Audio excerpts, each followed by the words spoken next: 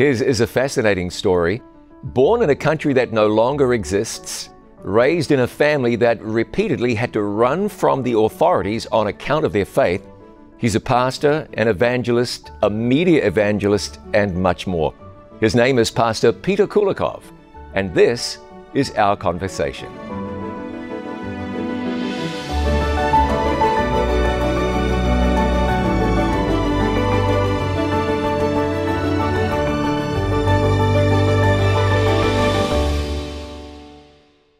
Pastor Kulakov, thank you very much for joining me.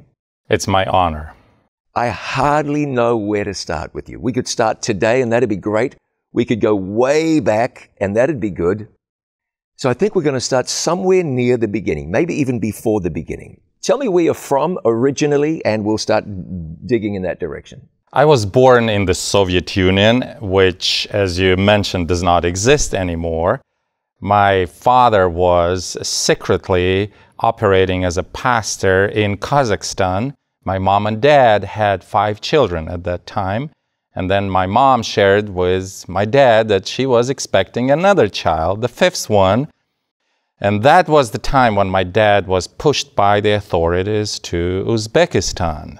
And that's a big story. I don't know how much time you have, but... Yeah, that's a huge story. Tell me what was going on at that time that your dad, working as a minister, had to basically run ahead of the authorities to get from one place to another. We're talking about what was the Soviet Union. I think it's true for many of us in the West. We know about the Soviet Union, but we really don't know much. We just know facts. We don't know much. We don't know anything from experience. So tell me what it was like, what your dad was going through, and what living conditions were like and what ministry was like then. My dad's dad, my grandfather, whose name was also Peter, was a pastor, also secretly working as a pastor during the times of communism, when churches could not meet publicly, openly, when you were not allowed to give Bible studies to anyone, when KGB would be watching your every step, knowing that you have some Christian literature in your hands. That was the time when my grandfather, living in central Russia, was arrested. Actually, the second time. He already spent his first term, 3 years in labor camps and in prison. So that comes the second time that he is arrested again. At that time, my future father was about 19, 20 years of age. So his dad is being arrested, tried. And so my dad shared with me as he wanted to see his dad maybe the last time before he would be taken to Siberia, to one of those camps. So he's trying to get into the building where his dad is being tried and sentenced. And there are authorities and military and police not letting him in. But one of the guards was really nice to him, sort of like an angel maybe, provided by God. So he takes my dad into the basement of that building. And he says, when they finish the trial, we'll be taking your dad into the basement of that building. So if you stand here in that hallway, you may see him before he's taken away. So my dad is standing there waiting, and they sentenced his dad, my grandfather, to 10 years of prison and labor camps just because he was giving Bible studies to someone. And they're taking him downstairs into the basement. And as he's passing by this hallway, my future father at that time looked into the eyes of his dad. And his dad noticed him. He turned to him and he said, "Be faithful to the Lord. Be prepared. They'll come after you very soon." And that's what actually happened. They did come after my future father when he was only 20 years of age. He was giving Bible studies to 2 students of a local college, just helping them understand what the Bible was all about. And so the KGB officers came and arrested him and his brother at the same time, the same day. So your grandfather, he was arrested and sentenced to 10 years. He served those 10 years? He served those 10 years. What's that like for a family, being without a dad who was imprisoned, what we would say unjustly, imprisoned according to the laws of that land? But we would say this is devastating to be arrested and imprisoned for such a thing. For a family to go through that, what's that experience like?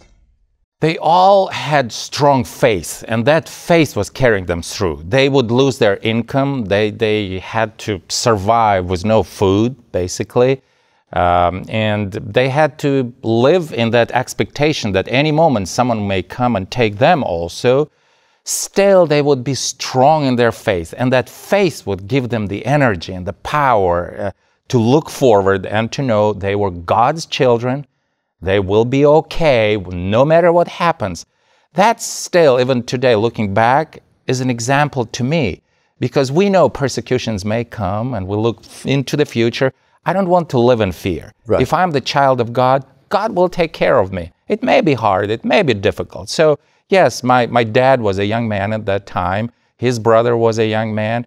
They were still doing whatever they could to preach the gospel. They never was stopping. They were not living in fear. Their mom was suffering so much because, again, her husband was taken away. She did not have any means to support the family, so they were struggling. So how did the family get by? There's no breadwinner, no provider. But God was there for them, and church members, those sweet ladies, they would cook a little here, a little there, bring into their home and share whatever little that they had. They would share with. That was like an early church. You know, Yeah. They were there to share whatever little they had. Yeah, there's a point I want to come back to, but I want to ask this question first. So your dad and your uncle were sentenced. How long did they So go my away dad for? was sentenced to 5 years, and he was sent to serve the term in northern Kazakhstan, which is right under Siberia. His brother was also in one of the labor camps, and it was hard. Even before his sentencing, my dad had to be for 6 months in the basements of the KGB building, just waiting for the outcome. They would not allow him to sleep during the day, but as soon as the time to sleep comes, he would be in that cell with like a bunch of other criminals. They would take him for interrogation, and they would interrogate him for hours and hours during the nighttime. And then they let him go back into the cell for the last hour before the night time is over. And so he sleeps for that 1 hour. They wake him up again. They're not allowing to sleep the whole day until 10 or 11 in the evening. And then they allow just 1 hour. When the person just falls asleep, they take him again for interrogation. And they were trying to make him give up some names of church members, other pastors who were giving Bible studies. But he said he was so exhausted by the end of those 6 months that he didn't care if they would just shoot him. I mean, he was ready to die. He said, I just wanted it to finish and to know my sentence and to go and to serve that term no matter what. Your dad went on to become, what's the right way? A pillar, a rock, a giant in the work in the Soviet Union and then post-communism Russia. Talk to me a little bit about your dad, what he was like, and his ministry. Whenever I think about my dad, is how much he loved God's word. That was everything for him. You know, he loved biblical languages. He loved Greek. He loved Old Hebrew and German and English, because all that was helping him to get to the meaning of the biblical text. That's all that he cared. That was his priority. He wanted to read the scripture. He was teaching us as children to read the scripture and to memorize scripture. And he was collecting books that he would secretly acquire from here and there, and he would be hiding them in the outhouse that we had in the backyard between 2 floors, that he would keep those books there, bring them home when it was dark at night, and read those books. He loved God's word. So when he was taken to prison and to the labor camp, all he wanted to have some access to God's word. But they would not allow him to have his Bible or even a page from the Bible. So if there was any chance that he would have at least a few verses from the Bible, that would be if his mom would smuggle something in a package that would be sent once every 6 months. He was allowed to receive a package from his family. So he wrote a letter to his mom saying, next time when you send me something, send me bread. He said, just send me bread. He knew she would understand. He meant spiritual bread. Yes. And so finally, he says, he was called into the office, and there was a box on the table, and the officer was opening the box, just checking what's inside to be sure that there is no literature, nothing that was not allowed in the labor camp. And so my dad says he pulled out a bag with flour and he started poking inside, trying to see if there was anything. And my dad said he was standing by the table. He knew there would be something inside, but he was just praying for a miracle. And that miracle happened, because finally when the officer gave him that box, he took it into a private place where he was and opened that flour at the very bottom of that bag. He found a few pages from the Gospel of John, folded neatly, nicely. He said he opened it. He didn't care about food that was sent. Nothing mattered to him except for reading the scripture that he loved so much. He said he memorized every word from those 2 or 3 chapters that his mom sent. About what year was this? That was late 40s. So let me ask you this. No one welcomes the idea of persecution. I don't think there's too many people who run towards it. This was a very difficult time.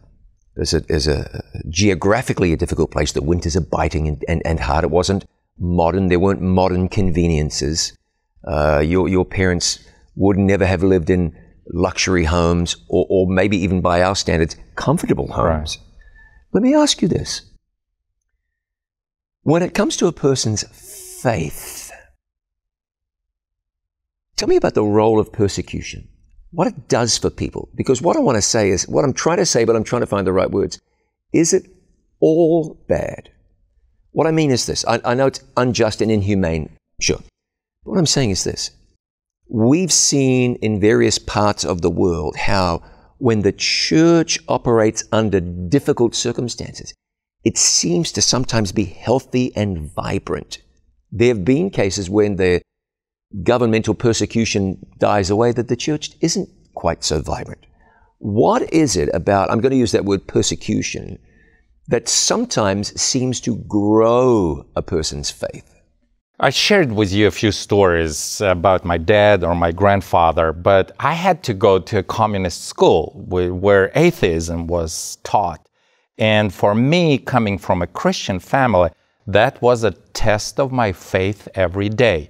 So our parents, mom and dad, before sending us to school, homeschooling was not an option. Christian schools didn't exist. It was a communist state. So they would gather us together and pray over us and send us to school. And coming there to school, I had to stand for my faith every day, being 7 years of age. Being in that first grade, I had to remember, I'm a Christian, I'm different. And that was inspiring me, motivating me to study, to learn more for myself so that I would have the answers when the teachers would try to humiliate me, intimidate me in front of the whole school. And there were many of those situations when they put me in front of the whole school and questioned me about my faith, about my church, about my God. I had to have the answers. I had to be prepared. That's where I believe persecutions help us realize who we are. We learn to live in that resistance. And that resistance is sort of like a vaccination against the complacency. Like, I don't care, my mom and dad are Christians, so I'm fine. I go to church, I'm fine. That does not exist. You speak for yourself. You are there, doesn't matter what age you are, you have to have the answers, to give the answer why you go to church, what makes you a Christian, in front of those who would laugh at you, right? Straight into your face, boys and girls who, you want to be popular in school naturally, but you're there and they make fun of you. But that's where I was learning what prayer is all about. I was learning to trust that God will give me the right words. And I come home and I would study. 8 years of age, 9, I would come to my dad and say, why is that so? Like, how can I explain about the creation of the world and about the Bible? Is it all fictional? And so my dad would be very thorough, like helping me to find the sources. He would not just say, just because I say so. He was a man of study. He was very academic in his approach to theology. So he would use classical literature and he would read to us the books of Tolstoy and Dostoevsky, those who were accepted and recognized even in that communist environment. But he would find stories and statements of those authors, and he would say, if they ask you, you quote from Dostoevsky and show to them that even he believed in God, or read to them from Tolstoy. And that was really helpful. And I would be so excited that, yes, there are people of authority who believed in God. So persecution was helping all of us to grow in our faith, to study for ourselves, not to rely upon the faith of our moms or dads or grandparents, but to find our faith for ourselves and to know who we are and to have that I'll repeat that word, because we had to be resistant. Yes, yes. And that was helping our churches to have courage in those days and times, not to live in fear. Persecution was there, but people did not think about persecution. Church members cared about giving Bible studies, they cared about baptism, secret baptisms, yes, hiding from the authorities, but still to go and to see the church grow. Let me ask you this, because I asked you about your grandfather and about your father. But there's somebody I don't want to overlook, and she must have been a remarkable person at that time, and of course still today. Tell me about your mother and your mother's role through all of this. My mom was a person of faith, and she is. She's still living, so that's a blessing. Amen. She loved God's word so much, and her faith was very simple, very sincere. She was not the person of going and preaching, but she had a full faith. I mean, she trusted God's word so much that her life was an example to us, and she would always inspire us to pray. She believed in prayer. She would gather us together and pray. So it was by her hard work, her faithfulness, and her example. She believed in church ministry. She was supporting our dad, who was a pastor. She was ready to suffer. She was ready to lose him, but she was ready for that, knowing God will provide, God will take care. So she was never losing faith or courage. And for me, that's still an example today. Looking at her, and even now, she loves to read God's word, or she loves watching. I mean, it is written in Russian. She would watch it on that little TV that is there, and she would recognize faces. She's not doing that great physically, but her faith is still strong. Must have been very difficult for a young woman to farewell a husband going off to a prison camp or a prison of some kind, hard labor. John, if we have a few extra minutes in this program, I want to share with you how my mom and dad met. And that's a very interesting story in itself, showing faith and trust. That's a good idea. Why don't we do that next? My guest is Pastor Peter Kulakov, born in the Soviet Union. To this day, a man of God, a pastor, an evangelist. In just a moment, I'm going to ask Peter Kulakov about his role in media evangelism, how he got into ministry, how media evangelism came to the Soviet Union. The story is miraculous, and you'll be amazed. And of course, we need to find out that fascinating story about how his parents met. We'll be back in just a moment. He is Pastor Peter Kulakov. I'm John Bradshaw. This is Our Conversation. Unless you or someone close to you has experienced it, the pain of miscarriage can be difficult to comprehend. How do you navigate the disappointment, the emotional pain of losing something, someone, that represents your biggest hopes and dreams? Don't miss Innocence Lost, a biblical look at the challenging subject of miscarriage, a subject that touches more lives than most people imagine. You'll meet someone who's experienced the difficulty of miscarriage. Clinging to the truth of God's word, even when your heart doesn't feel it, was absolutely the most important thing we could have found. And we'll hear from an expert whose insight has helped many families. Everything that's developing initially has to be just right, because it's such a critical foundation for the development of that baby. And we'll hear from the Word of God as the Bible provides light and hope in the midst of a bitter challenge. Innocence Lost, brought to you by It Is Written TV. Thank you for remembering that It Is Written exists because of the kindness of people just like you. To support this international life-changing ministry, please call us now at 800-253-3000. You can send your tax-deductible gift to the address on your screen, or you can visit us online at itiswritten.com. Thank you for your prayers and for your financial support. Our number again is 800-253-3000, or you can visit us online at itiswritten.com. Welcome back to Conversations. My guest is Pastor Peter Kulakov. Pastor, I want to ask you in just a moment about how you end up in ministry. We'll talk about media evangelism, because in Russia you were right on the front lines there and instrumental in bringing It Is Written to Russia. But let's go back. You wanted to talk about how your parents met. I'm fascinated. Right. Wanted to hear about this. So, as I mentioned earlier, my dad was sentenced to 5 years of labor camps and prison time because he was a pastor. He was giving Bible studies. So he served his 5 years in northern Kazakhstan. And then finally the time came for him to be released. He comes to the office of the prison ward to get his papers. But instead, there is a document on the table stating that now he's sentenced to eternal banishment, eternal exile in one of the small villages, and he's not allowed to go back to his home. He cannot go back to Russia. He had to stay permanently in one of the small villages in northern Kazakhstan. And so they just gave him a few little things that he had and sent him to that village there. No one even spoke Russian there. They were all local native Kazakh people over there. And it was there that by a miracle he met someone who was from Germany, who lived there, spoke some German. My dad learned German while in prison because there were prisoners of war in prison at that time. So he settled there, was very discouraged like a human being. He was a young man, but he could not go back to his church. He couldn't go back to his ministry. He was locked permanently and forever in that remote area. And I asked my dad later on, so how did you feel at that time? He said, there were moments of frustration, like, why, Lord? Why is that happening to me? Why can't I go back? And those questions were very real. He was a human being, man, with no doubt. emotions like all of us. He was 27 at that time.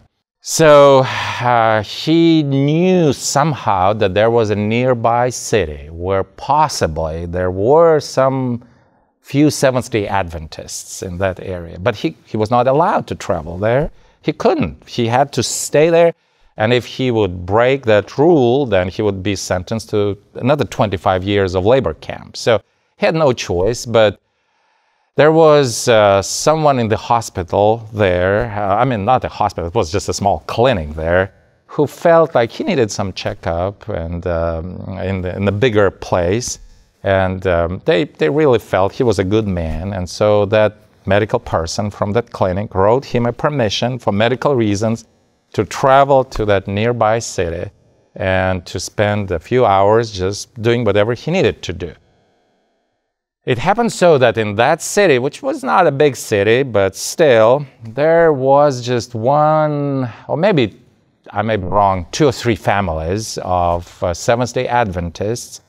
And in one of that families was a young lady, and her name was Anna.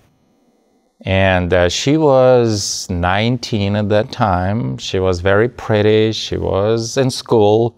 And there were many young men who wanted to date her, and they would want to have her as their girlfriend. But she was raised as a Christian, as a Seventh-day Adventist, and she always wanted her future friend, partner, husband to be a Christian, a Seventh-day Adventist. And she was very sincere in praying and saying, Lord, I need someone who shares my faith. I don't want anyone else. And that she was very determined in that respect. She talked to her parents about it, that I don't want anyone but just someone who loves the Lord and has the same faith as I do. And she was so committed and faithful and trusting that one night as she was sleeping, she had a dream. And in that dream, she heard a voice saying, your husband will be Michael Kulakov. She never heard that name before. She never knew anyone by that name. She woke up, talked to her mom and dad, and they were like, you're probably desperate to get married, and that's why you're having those dreams. And time passed by, and they forgot her parents, but she didn't. And so one afternoon, they were at home, and someone knocked on the door. And that was a young man who traveled from that village to that city, started asking people about Sabbath-keeping family in that city, and they directed him to that house. So he came, he knocked on the door, had no idea what that family was all about and who the people were in that house. And he walks in and he introduced himself, and he said he was a prisoner of the Soviet Union government because of his faith. He was a Seventh-day Adventist, and he was looking for a family that shares his beliefs. And he said, "I'm Michael Kulakov." And so you imagine that that young lady didn't run to him saying, "Finally, the Lord answered my prayer." No, she kept it quiet to herself, but she was just fascinated. She was so, like, she couldn't believe anything that was happening. And so they spent a few hours together. They gave him food. They prayed together, had a little Bible study. He had to leave, so he left. But he said, "I'll try to see if I would be able to come again in 2 weeks again." So he got that permission again from that medical person, traveled again to that city in 2 weeks. They had another Bible study, just a few, maybe 2-3 hours together.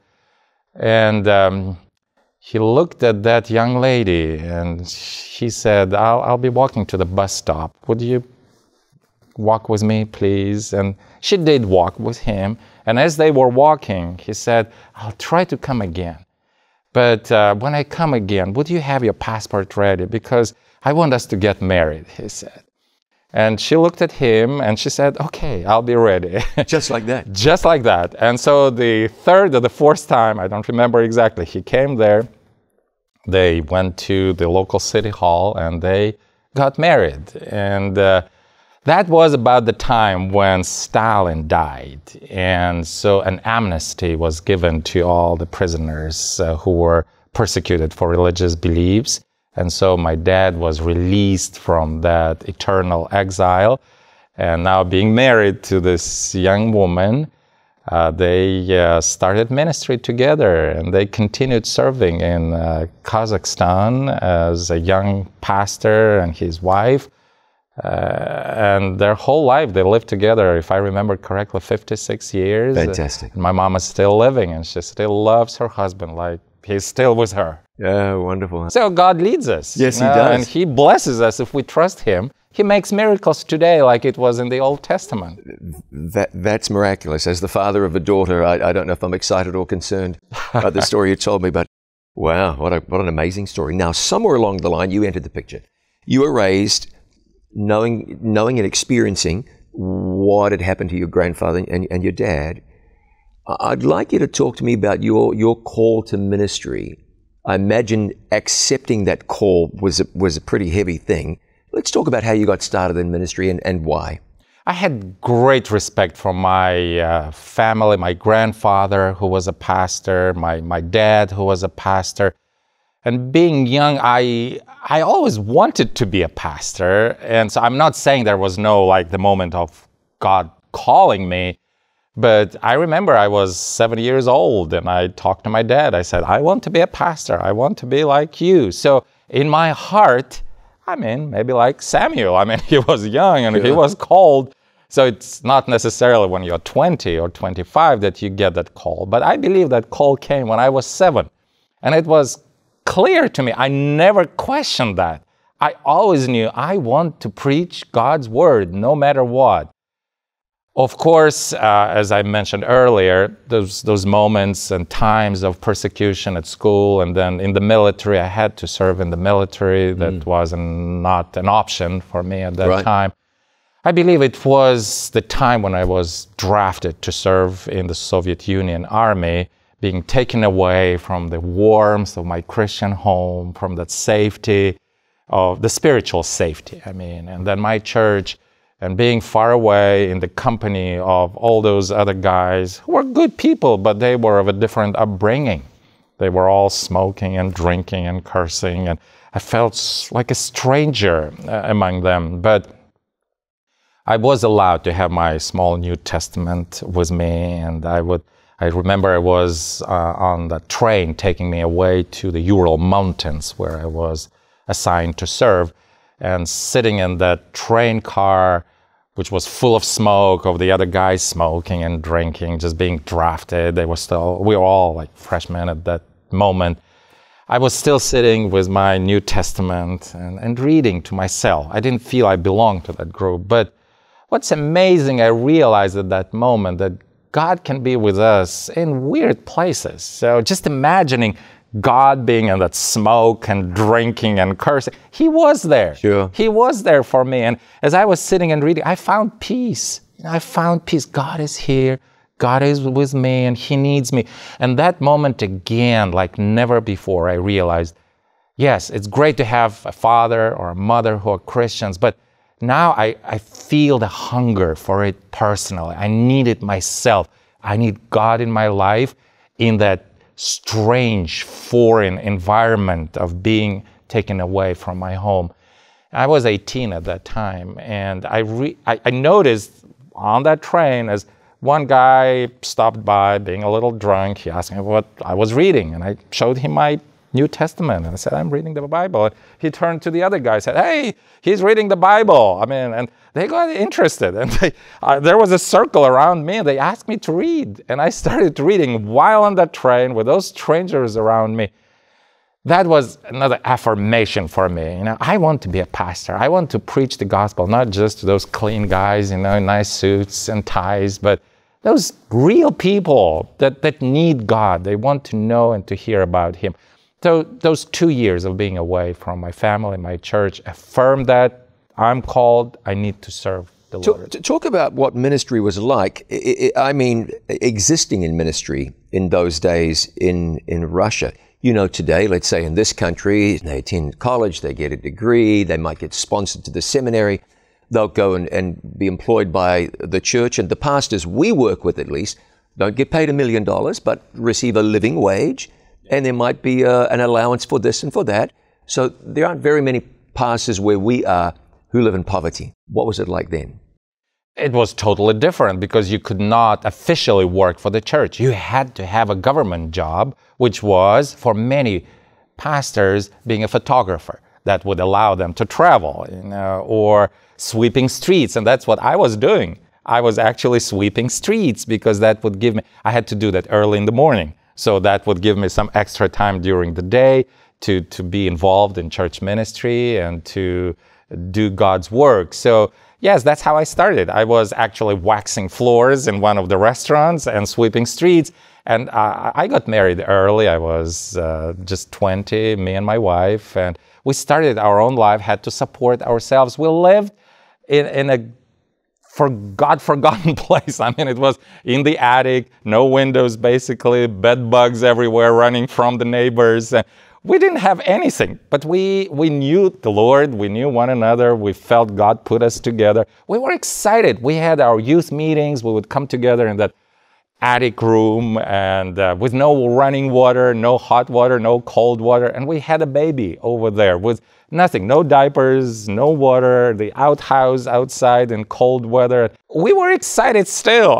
We felt blessed that we know the Lord, we can still do His work. We didn't care about all the other things that seem so important to us now. We were happy that we had those. We were not hungry. We would have some bread and other things to eat, but we never cared that much about the physical blessings that we enjoy so much now.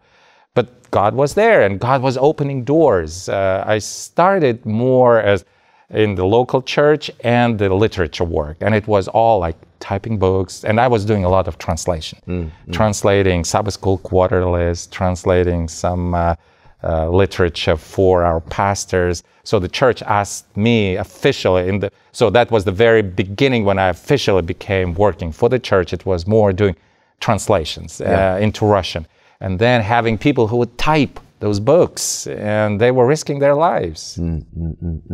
I'll ask you this, and I want to come back to the books. You got involved in media evangelism. Let's fast forward down to getting involved in media and your association with It Is Written. The media work was something that we could not even dream about. That was just in our prayers and in our thoughts because media was controlled by the government. And there were just 2 networks, and both belonged to the government. And cable networks of radio and television that would go into every house, and people had just two options, channel 1 or channel 2, both atheism, communism, controlled by the government. Imagining that we would be able to preach the gospel on radio or television was just totally a crazy thought, which would never come into anybody's head. But then that was just the time of big changes in Russia. Gorbachev came to power, and I was 24 at that time, or maybe even 23, don't remember exactly. But I remember as my dad talked to me, and he said, the church needs to start the media work, and we need to send you to Guam, he said. Because that's where AWR is, and that's where we want you to start preparing sermons in Russian. And that day I talked to my dad and said, I don't want to go to Guam. I want to start it here. I want to start it on our own Russian Soviet Union land.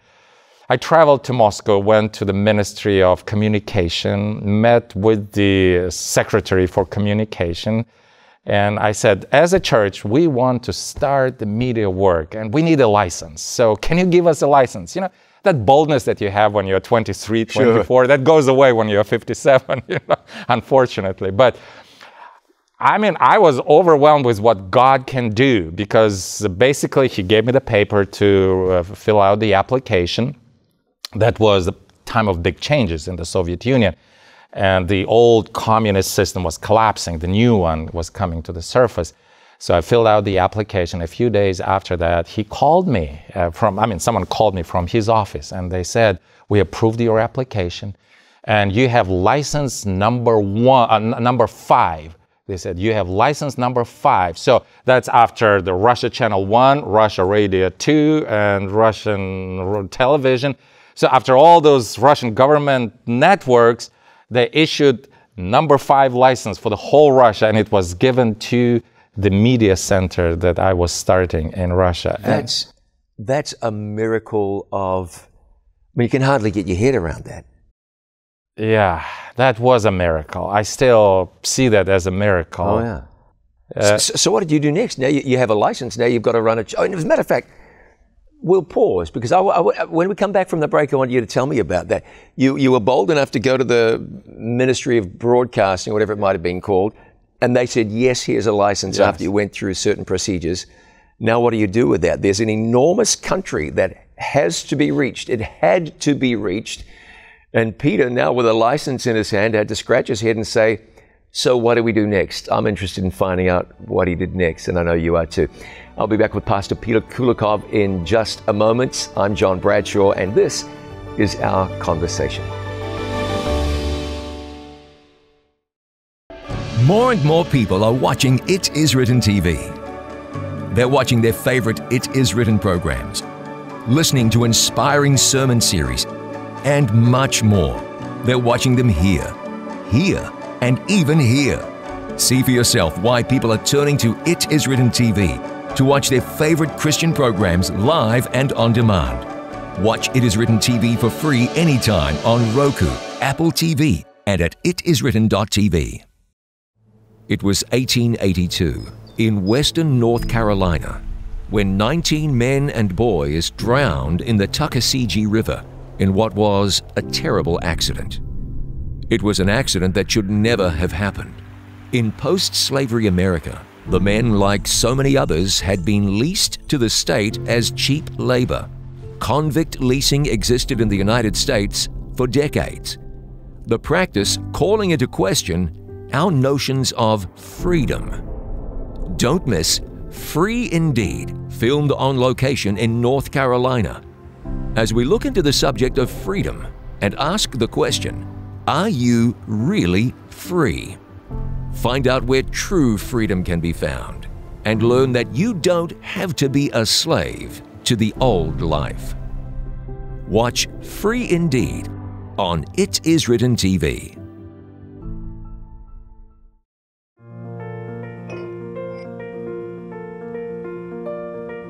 What does the Bible say about astrology?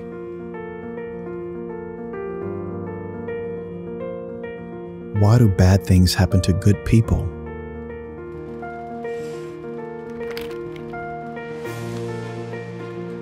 What color is Jesus?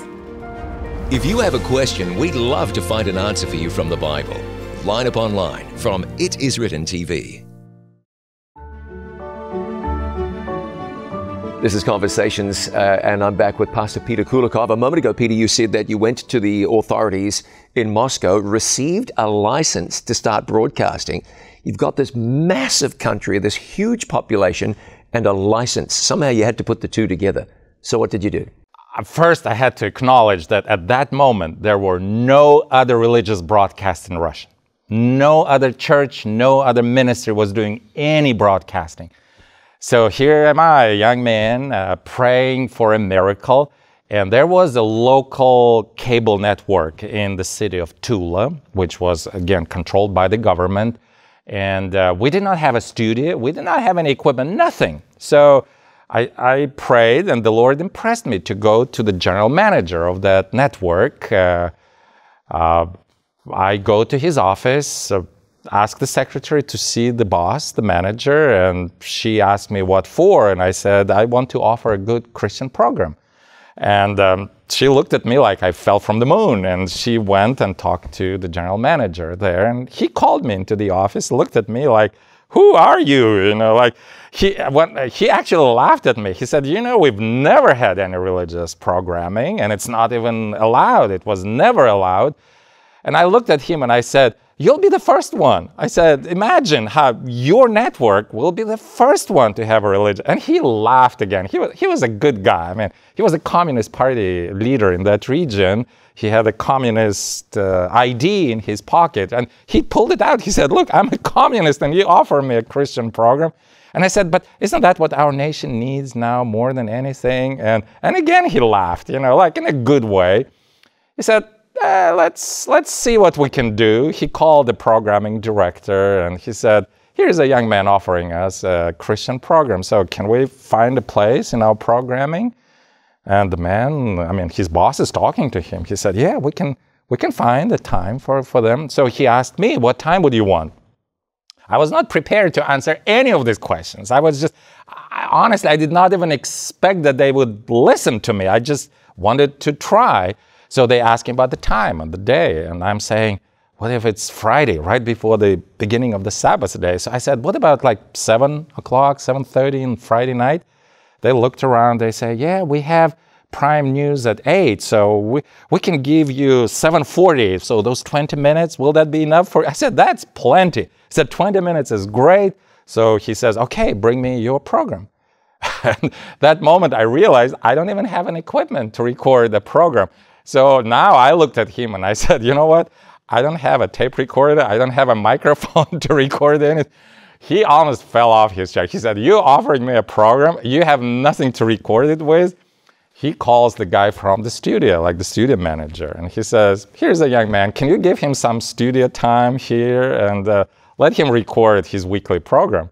And so they opened doors. God opened those doors. Yes, he did. And so I went in and I recorded the first 20-minute program in the history of the communist Soviet Union, the first ever religious broadcast that was recorded, gave them the recording, gave them the program, and they played it next Friday. I remember like it was yesterday. My wife and our kids were sitting in that small room by that radio that was a cable radio, and we pushed the button, and exactly at 7:40, we hear the trumpet sound, and the first Seventh-day Adventist, first ever Christian program in the Soviet Union started playing.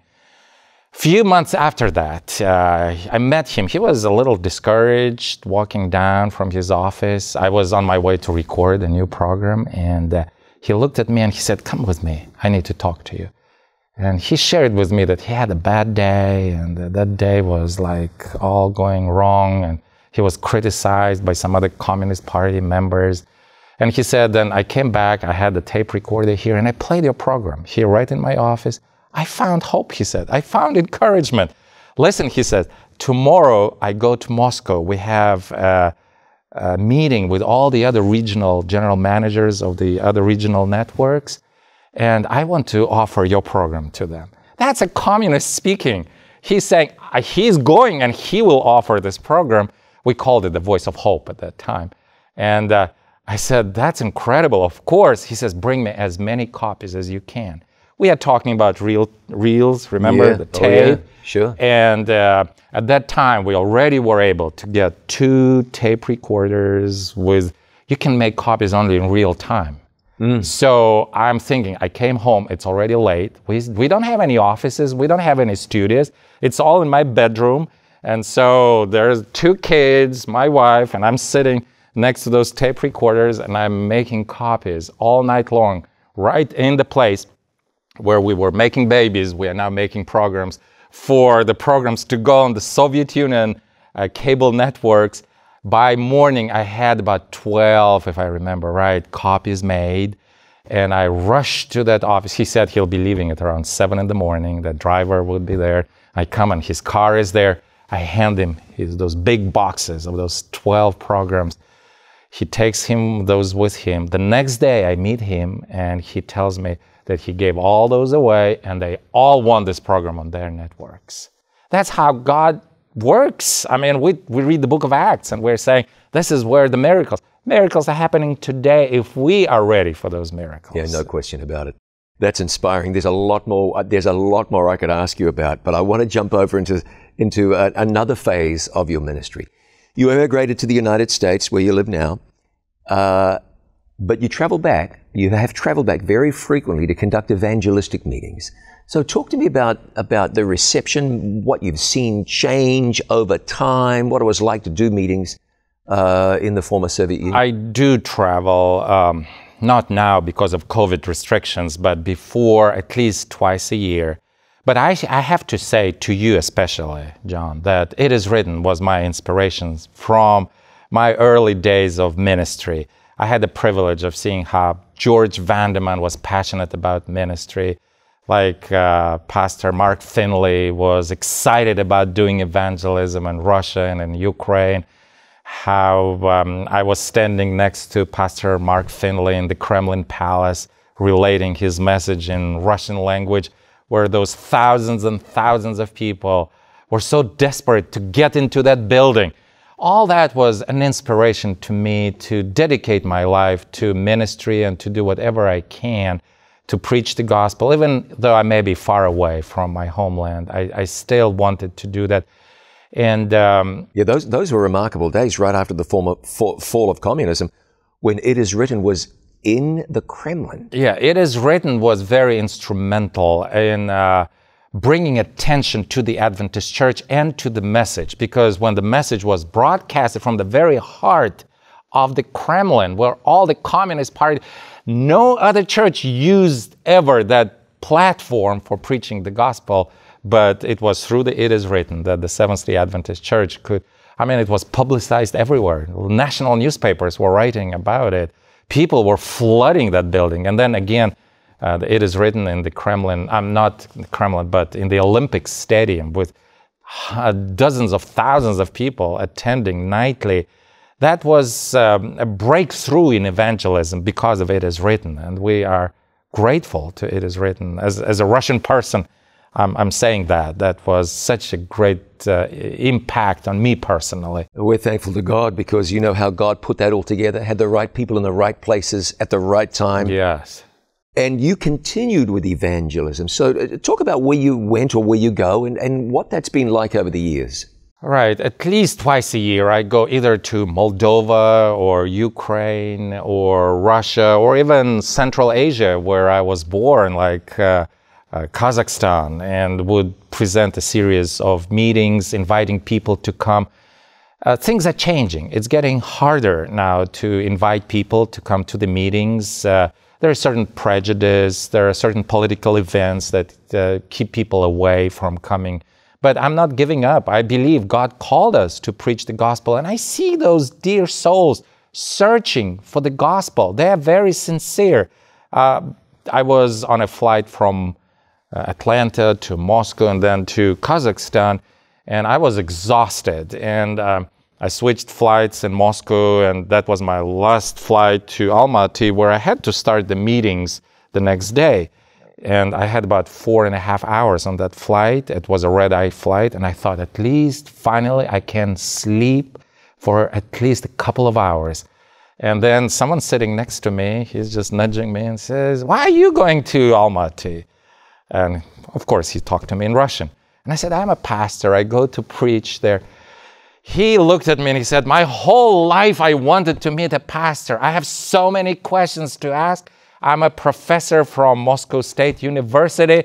And can we talk? Can we talk?" And I said, "Okay, there goes my night's sleep." No sleeping down. No sleeping down. The whole flight, we did not stop talking for a minute. He was sharing his heart. He was sharing his concerns. He went with me to the hotel where I was staying. As I was checking in at 7 in the morning, 8 in the morning, he was there. He said, I have more questions. I want to know more. He came and he brought his colleague to the meetings as we were doing the meetings. So another professor from the Academy of Science from Kazakhstan. And then he had to leave back to Moscow. He did not, somehow it happened, didn't have my address or my name. But I'm talking about real people, real people who are searching for the Lord. I was preaching in Kiev, in Ukraine, doing satellite evangelistic meetings, and someone called me. There were thousands of people calling for prayer requests and Bible studies, but that one call, I remember one of the pastors came to me. He said, someone called and left a message. Actually, it was one of the pastors from the Moscow church called, and he said, someone is looking for you. Someone is looking for you. So here's the phone number. And I called that phone number, and that was that same professor. Same man who was in Moscow. And he shared with me a very sad story. He said that his son died in a car accident a few months before. And he said he was so discouraged. He was so disappointed. And he was in the metro in Moscow. And at one of the stations, he noticed someone was selling books, religious books. He stopped by that little booth and he looked at the books. He looked at the lady selling those books. And he said, I looked into her eyes and I asked her, "Do you know Peter Kulakov?" And she said, "Of course. He's preaching over the satellite in my church in Moscow. Come on. Right now." No way. He took the address, he went there, and he started attending those meetings over the satellite. And he said that was the only hope that he could find for his soul, losing someone who was so dear to him. I don't know the rest of the story about this man, but he's just an illustration of how much people are searching, people of high ranks, high positions, people of those teaching, professors, engineers, simple people, elderly and young. They're searching for the answers, even in that state that is becoming more and more under the influence of the Russian Orthodox Church that takes them away from the Bible. They want Bible answers. And that's what I do. Going there, I want to meet them personally and share the gospel of Jesus Christ coming soon. I've got a couple of questions for you in the short time that we have left. It's gone by too quickly. Looking into the future, how do you see the future of the church in Russia? I believe that our people will not give up. There are big challenges. Very serious challenges with religious freedom and the limitations that they have. But I see courage that they lived through the time. Their parents, their grandparents lived through the times of persecution. Many of them personally were persecuted. So what they see now is not stopping them. They're not discouraged. They're not living in fear. And I believe this is something that our worldwide church needs to learn from them. I believe our church will continue to grow and do the ministry in whatever form and format and whatever ways there may be available. They will not stop preaching the gospel. And people are being baptized, and they will continue being baptized because God has a message for that nation. I want you to encourage that person who didn't hear the voice of God saying, this is who you're going to marry, didn't have a government official miraculously hand over a piece of paper, didn't have that person on the street asking about the person in the book. Miracles happen. Sometimes they're great big things that we talk about on TV, and other times they're, your garden variety miracles. Still miracles. God is still working. Let's talk to that person for about 90 seconds. That person who wants to share his or her faith, maybe isn't sure how to go about it, isn't even sure how to recognize opportunities. What do you say to that person to encourage that one to share Jesus where she or he can? What I see happening in Eastern Europe especially, they're getting more and more into secular mentality. But with that, they're losing courage. Alcohol is a big issue. Drugs is a big problem over there. And so we need hope, and we need to see the light.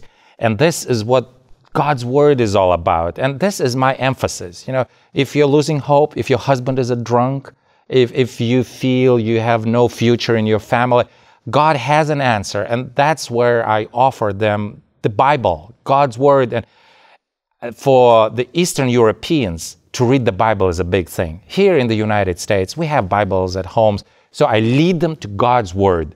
If they read God's word, immerse themselves in God's word, they find the truth, they find hope, they find courage, and the answers that they are searching for. When they find it for themselves, then they are excited. They cannot keep it. Russians are very outgoing people. They may seem stern and cold. No. When they're at home, they're very friendly with their neighbors. They would spend time eating sunflower seeds together outside, and that's a big thing when they bond together.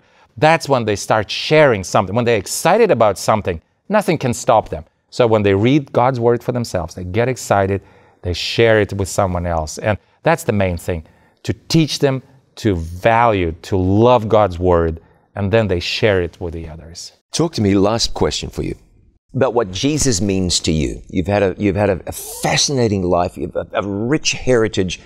Your family history is quite astonishing. But everybody's got to come back to their relationship with Jesus. What does Jesus mean to you, and how would you encourage somebody to know Jesus and experience the cross? For me, Jesus was never a theology. You know, for me, Jesus is an experience, and I feel His presence in my life every moment, and I see His blessings. Does it mean that I have no troubles? Does it mean that there are no challenges in my life? No, I do have challenges. We do have sickness in the family. We do get issues that we need to deal with. But I see the blessing of Christ being present in my life daily. So I would encourage everyone to experience Him on that level of He's real. He's with me. He's in the store. He's with me at work. He's in my church office. He's in my marriage. And my children see that. And when they see that, it's not the theology that makes them Christians. It is looking at their mom and dad and seeing what God can do and the presence of Christ can do in their marriage and their relationship and their happiness. They want that. They want that for themselves. Nothing can take them away from the Lord when they see Jesus being real in our daily life. Yeah, He's real. He's been real in your life. He still is. He was at work and He's still at work. And I believe He's coming back soon. Pastor Peter Kulakov, thank you for taking time. I've been really blessed. It's been my honor. And thank you for inviting me. And thank you for joining us. What a blessing this has been. He is Pastor Peter Kulakov. I'm John Bradshaw, and this has been our conversation.